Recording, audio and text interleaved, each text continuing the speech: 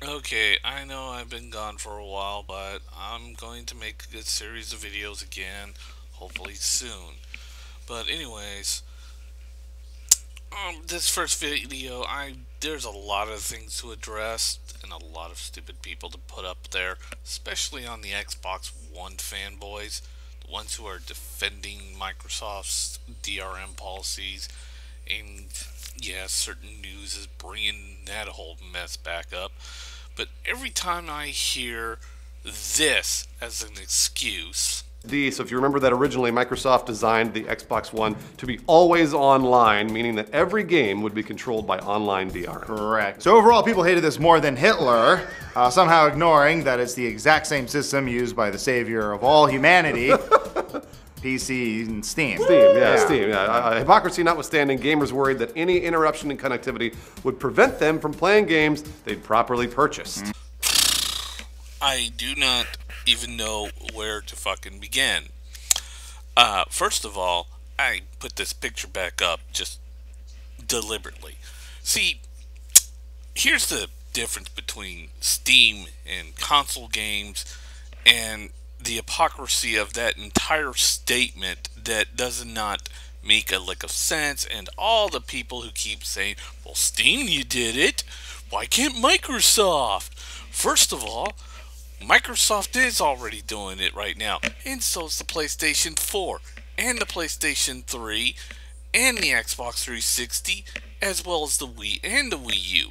It's being implemented for the downloadable games. See, when it's the downloadable games, we know what we're doing. We're subscribing to a service in which we download a game, and then we get that game.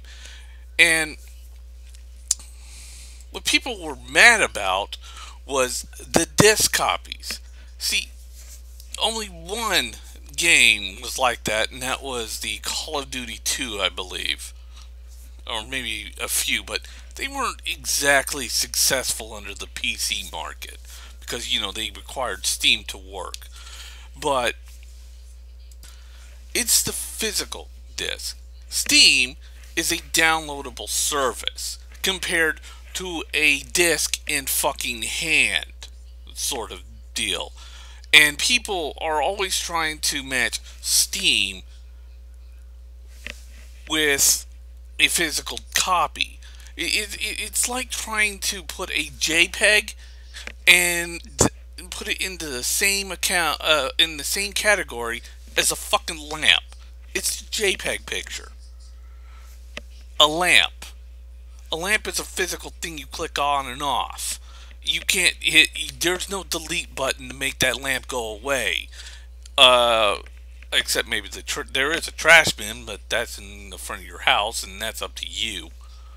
But a JPEG, you can that's a digital copy. That is not a physical copy. And yet when they're saying, "Oh, but but the two are using the same service under a disk." See, people were mad that they were buying $60 for a physical copy of a disc that they paid for, and then tell them it's only a rental when they have it in their fucking hands, right there. And of course, right now, the main reason why people are buying the physical copies more than the digital is basically because it's just faster installing. Because, you also got the downloading issues to go with, and then the actual installing process to go with.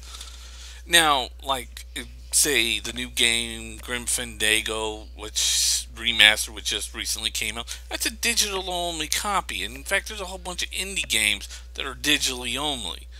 And of course, it'll be a waste of Blu-ray space to put half those indie game titles on a Blu-ray because they're just really small games. If I delete them off my PlayStation 4, they're not on my PlayStation 4 again. I can probably reinstall it. Or if I, delete it and then got rid of my entire account, because, I'd be a fucking idiot to do so, I lost all that shit. That is a digital bargain. But when it comes to a physical bargain, it's a completely different area. And Steam, they do not have download onto your Blu-ray. I mean, yes, you can download the copy and then literally put it on a Blu-ray disc, but they don't have, you hit a special button and then automatically a disc comes out of your computer and there's the entire game disc right there ready to install on your computer. The two are not the same at all. Learn something, please.